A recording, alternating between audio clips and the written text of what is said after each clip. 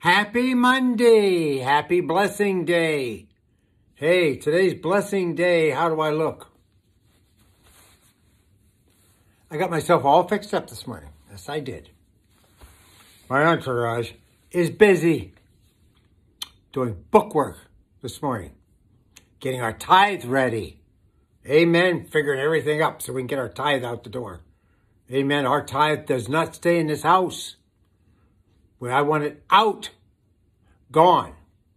The Lord's money does not belong in our house. Amen. It's the first fruits. It's the first, before anything is paid, the tithe goes out.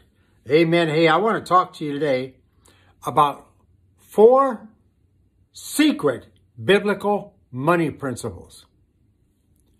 This is going to be good. Money principles that nobody else has ever come up with until now. And it works. And they're so simple. They involve little or no effort on your part, but will make you wealthy. You want to get a load of that? Huh? This is going to be good.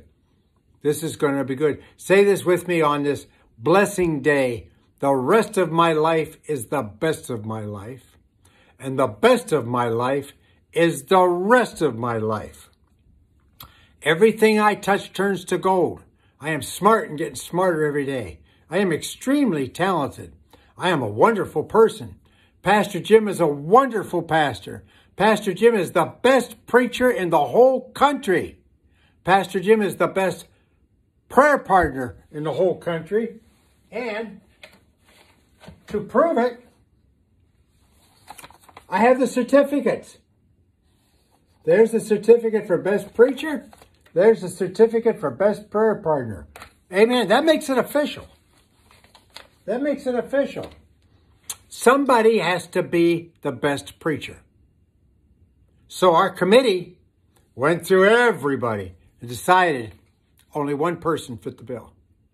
I've had challengers, but they didn't measure up. Amen. So if you know somebody, try them out. Hey, this is going to be good. Go to my website, increasenow.com. Subscribe to our YouTube channel. And please share this with everybody you know. Everybody should know these 4 principles. And I'm going to go through them this week. Amen. This is so absolutely important. And don't forget on Blessing Day today, but when you do your tithes and offerings, and a lot of people do on Monday, because that's the day they get the blessing spoken to, make sure you call me, because I want to speak the blessing over you. I want to speak the blessing over your finances. Amen. Glory to God. Hallelujah. If you don't have this book, How to Break Curses, it is so important that I will send you one of these books if you do your offering and donation or your tithe today. Amen. Now, I know a lot of you have already gotten, because we've been making this offer, but the reason we're making this offer is because it's so important to get this into everybody's hands. And if you have one of these books, do your offering and donation today and give it to somebody. Somebody who needs it. Amen. Secret biblical money principles. Now, what I did was I Googled it. You ever Google anything? I Google everything. And I Googled a lot of people, including the big one. When it comes to money, you got to talk about Dave Ramsey. He's wonderful. He is wonderful. Crown Financial is another good one. But Dave Ramsey is the one that stands out. Amen. So he's got all these. He actually had a video called Secret Biblical Money Principles. But guess what? He didn't find my secrets. Nobody did. Even Brother Copeland. As wonderful as he is, and I look up to Brother Copeland, he didn't come up with these. Amen. Joel Osteen talks about abundance and stuff all the time. Joseph Prince, all those people, Joyce Meyer, They all talk about this. On TBN, they talk about this all the time. But nobody has come up with these 4 that I did. Amen. And they're so easy and so simple. Dave Ramsey's money principles, secret money principles are have a plan. I have heard that for years. Amen. Get out of debt. I've heard that one too. Don't be stagnant. These are all great. Don't be stagnant. You know, that goes along with one of the things I tell people. If what you're doing isn't working, do something different. Amen. Don't be stagnant. Amen. Be generous. That is biblical.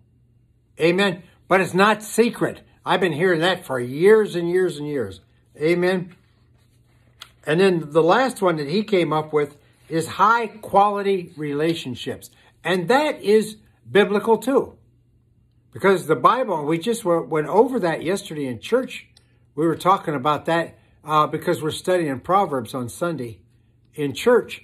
And I talked about the fact that if you associate with wise people, you will become wise. If you associate with fools, you'll become a fool. You become like the people you associate with. You become like the people who have access to the flaps on the side of your head. Mary has these too. Flaps on the side of her head.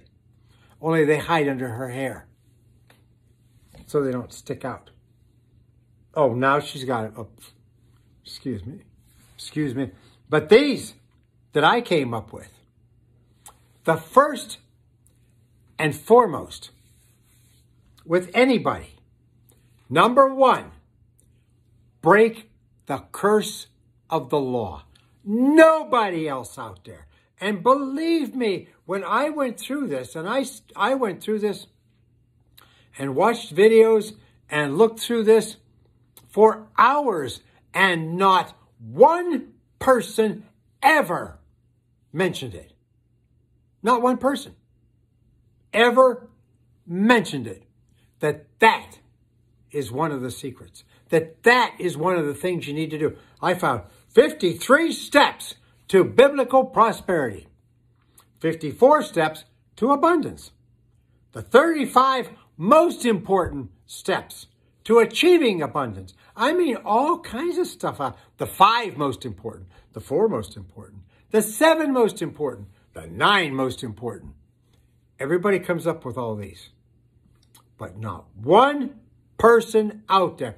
Therefore, it leads me to believe that I'm the only one who knows.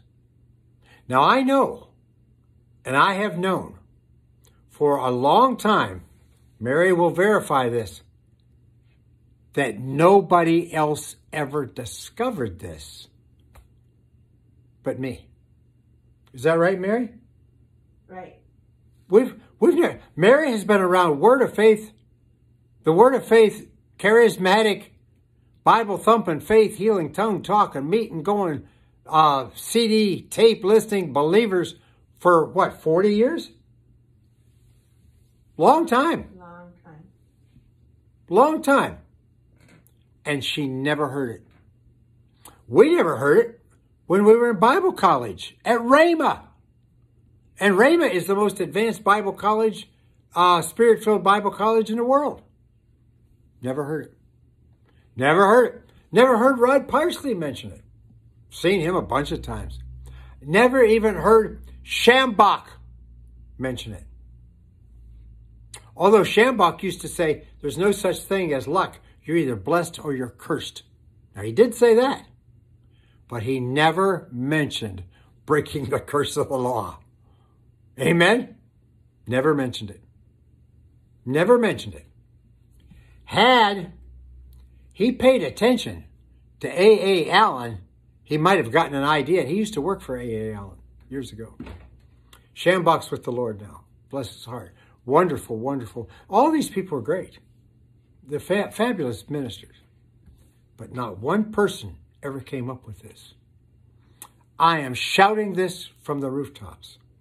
However, in 1967, Kenneth Copeland stood up after listening to Brother Hagin teach about the curse of the law.